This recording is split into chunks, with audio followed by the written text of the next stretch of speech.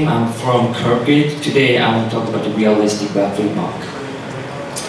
Agenda is what and how and the problem I faced, and then solutions and demo.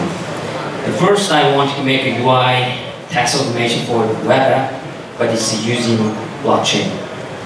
As you guys already know about that, what's the biggest difference from the just normal web app? It's just using signing transaction using MetaMask. So I want to make this in the CI system and code build. So this is our final goal, and actually we built up all the pipelines now. So for this, I decided to use TestCafe. It's really amazing UI testing framework, the open source. There's a bunch of features out there, but I can explain about a few things. It's a great stable test. We don't need to think about the how we can delay or wait for the rendering or API or synchronous process. All of things will be automatically run, and then support the JavaScript and TypeScript, and then detect JavaScript error when you run your task. Then TestCafe will stop all the tasks, and then launch concurrency, and then to build a readable task. This is a really important part for developers to understand and write the complex the element in the HTML. And finally, we could use this in the CI using command and bunch of options. The problem is TestCafe doesn't support MetaMask, so I couldn't find the specific way, and actually find a small way to enable MetaMask from user profile. But the problem is TestCafe cannot access the pop-up and click button or something. Eventually, we should run it in the headless mode.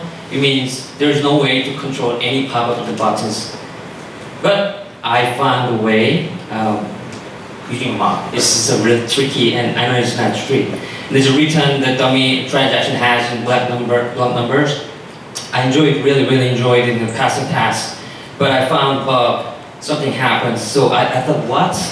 But I looked into what happened in our system, and actually our system, one of our features is syncing up the blockchain data in the back end and return the front end side. So, but dummy transaction data didn't happen in actual blockchain, so it means there's no update and backend return nothing and then error.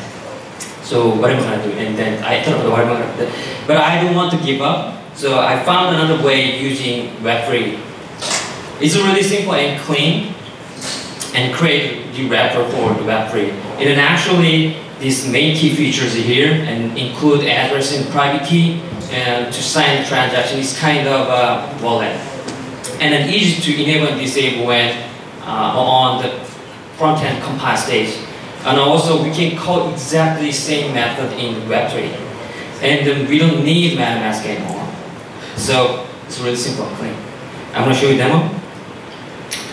This is one feature in multi-pass we built now, and it's called multi-sig wallet. It's a multi-sig wallet have the multiple owners in them, and then number of required confirmations, and they can allow to sign the transaction multiple users. As you can see, the deploy and sign and the transaction actually happen in the blockchain, but there's no MetaMask interaction. So we can make it clean and fast and so super convenient way. So for this, we complete the test, and I passed the test. Eventually, I was happy, okay? But this is not all for the UI testing. That we found some bugs in Solidity and Gap recently. It was really, we are really proud of that. And also we realized the way organized UI testing can help keep our system safe. Also help contribute to the open source community. So what I want to say is don't forget test whatever you guys do, okay? Thank you.